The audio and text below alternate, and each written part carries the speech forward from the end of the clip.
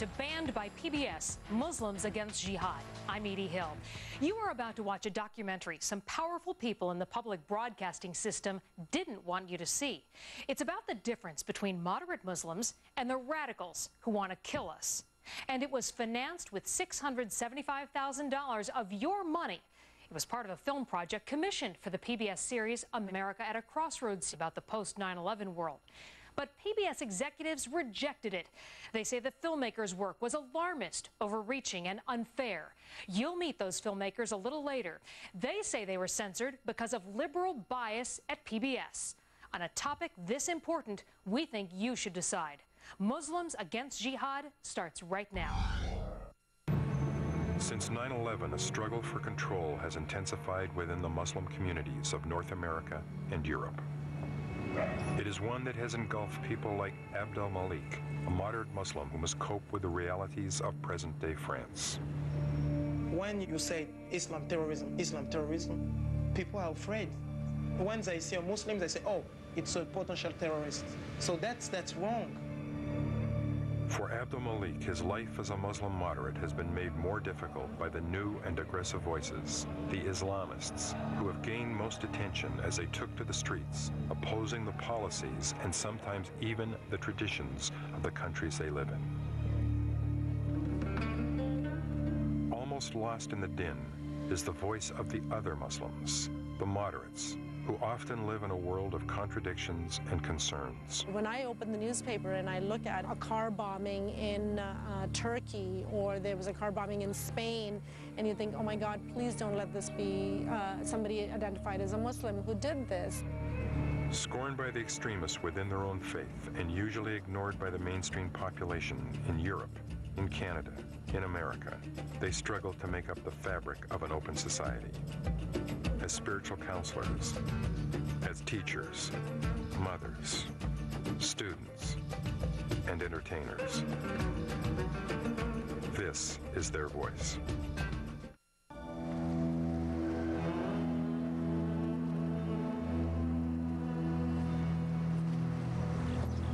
In Western Europe, the emergence of Islam has been sometimes marked by mass peaceful rallies like this one featuring a Dane who converted to Islam.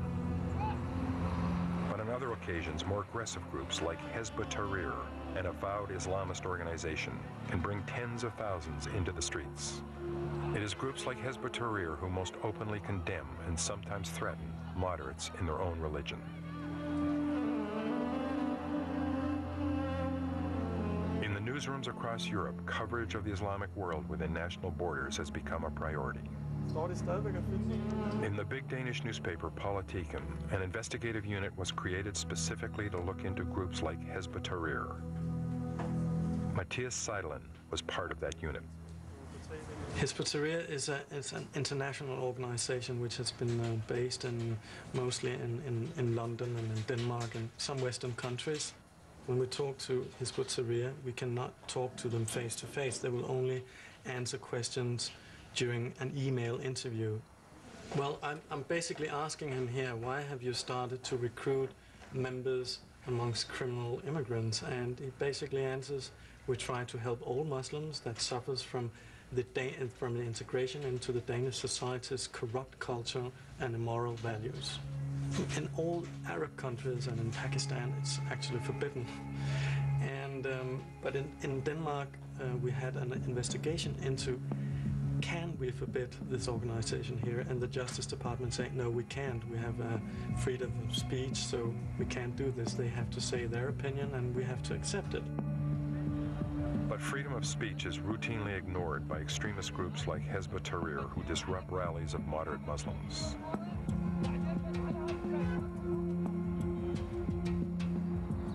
Saeed Mansour was born in Morocco, but now lives in Denmark. He has openly admitted to being part of the jihadist network in Europe and has devoted himself to creating an Islamic society in the West. We are obliged to aim for an Islamic society.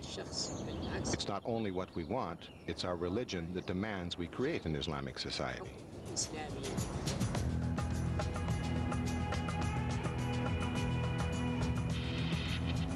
3 years ago, it was revealed that Saeed Mansour made frequent trips to the Copenhagen train station, where he contacted Al-Qaeda members in Spain and elsewhere in Europe, using the same payphone and talking in codes, with such terms as red sports shoes being used for false passports.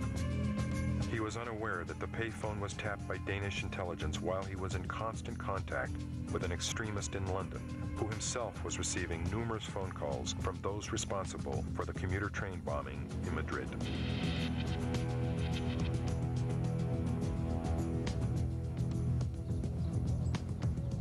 Saeed Mansour and those in Hezbollah Tahrir have long projected almost a sense of immunity to any consequences from Western legal systems.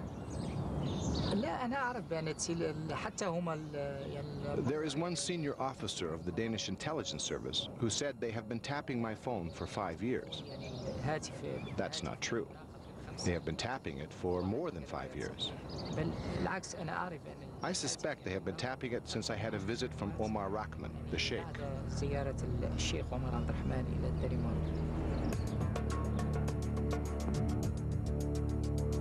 Saeed Mansour had played host to Omar Abdul Rahman, the so-called blind sheikh, who was convicted in the first attack on the World Trade Center in 1993 and sentenced to life imprisonment. He is merely one of the major jihadists with whom Saeed Mansour has been closely linked. Yeah, I have supported Zarqawi in Iraq. I support Osama bin Laden. And I support every Muslim fighting for the Muslim cause everywhere in the Muslim world. And whatever happens to the Americans, well, that is America's own fault. But for leaders like Saeed Mansour, there remained a publicly expressed belief that their Islamist actions and statements would continue with no problems. It's all made up, because if the Danish intelligence really did have something on me, I mean, they have been watching me for 10 years, I would be in jail or somewhere else by now. But shortly after this interview, Saeed Mansour was arrested by Danish police and for months waited to find out what the charges against him would be. In late 2006, he was formally accused of conducting terrorism-related activities. And recently, European law enforcement authorities have paid closer attention to those at the center of Hezbollah Tahrir's network in Europe. Sheikh Omar Bakri was the group's founder in Britain. So the only way you can stop us by give up your democracy. If you give up democracy and freedom of speech and start to stop us and ban us the way you start to do, that's the way you can stop us. But that means we succeed to say to the people, you see, democracy, hypocrisy, we always said so, because I don't believe in democracy. Sheikh Omar Bakri has fled Britain, but is now actively involved in Islamist activities there via the internet from his new home in the Middle East. Okay, that was the first segment of Muslims Against Jihad, a film originally meant to air on PBS. It was produced by ABG Films, and we have two of the filmmakers with us here. The director and producer, Martin Burke, and via satellite, executive producer, Frank Gaffney. Now, you received a grant, and that was to make this film for public television. And what happened? We made two films, actually. We ended up with two for the price of one. We offered them both to PBS. Now, Frank, this was supposed to be about moderate Muslims. Is that what they saw when they viewed it? Well, I think the people that we dealt with were looking at this film through a prism that I can only describe as a sort of Islamist sympathizing prism. What they saw as moderate Muslims, they seemed to regard as not representative of mainstream Muslims. I think it contributed to the censorship of our film. Well, I think they were a little more colorful in their description of it.